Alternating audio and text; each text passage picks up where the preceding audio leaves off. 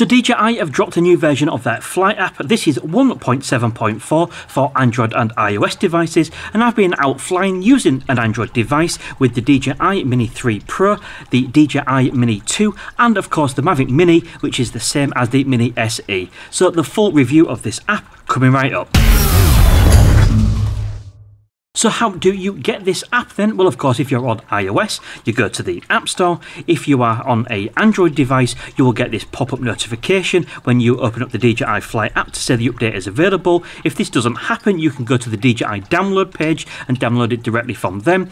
Or, of course, what you can do is go to the link in the video description and you can hit my Google Drive link, and that hosts all the Android install files, including any older ones, should you wish to revert backwards. If you are watching this on Android and you are having difficulty getting it installed, please watch this video and that will guide you through it. It is of course on my channel. So what exactly is new then? Well, we have got the DJI FPV, added support for Japanese remote ID requirements, and of course you have to update to the latest firmware to enable this feature. And then we have got the ever old fixed certain issues and optimized overall app quality.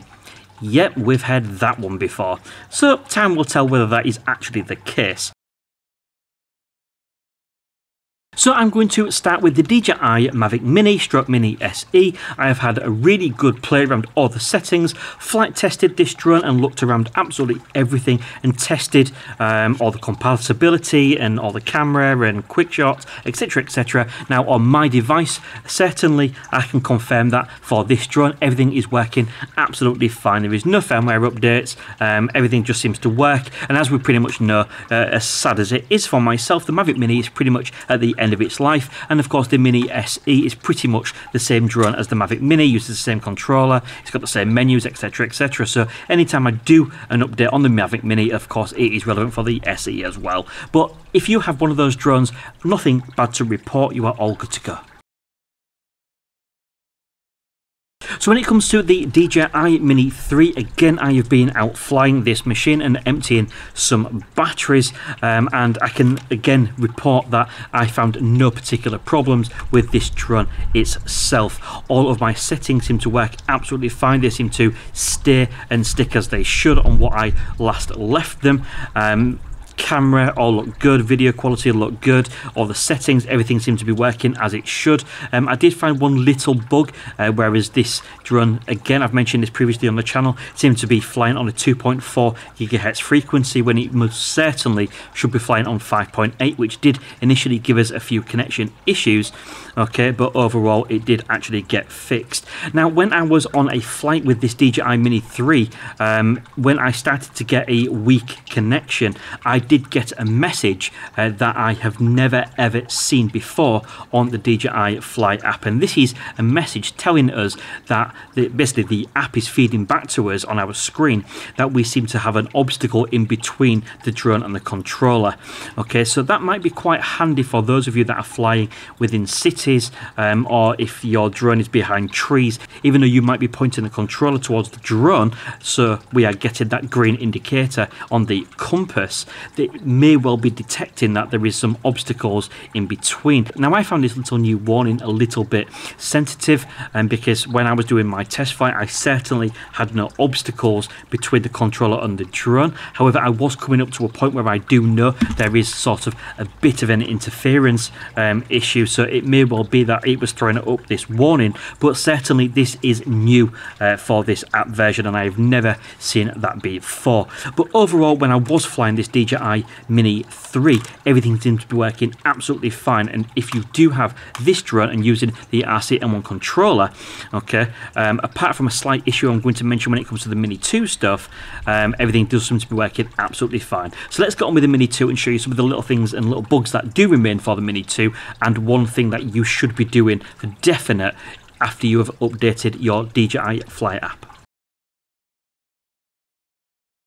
So the Mini 2 was a bit of a tricky one because of course it still remains the most popular drone on my channel, which is why I still like to feature it on my DJI Fly app updates. And first of all, I can report again, going through the menus, there is absolutely nothing new, and that includes the bugs that I found on my previous update. So for some reason, when it does come to the DJI Fly app and the Mini 2 specifically, again, I've mentioned this many times before, for some reason when you adjust the yaw speeds, so that's the speed that the aircraft rotates, just specifically on the Mini 2, that does not reset when you hit that button for some bizarre reason. And another issue that does remain is every time I restarted my app, for some bizarre reason, the allowing of the upward gimbal rotation seemed to just toggle itself on and off as it sees fit.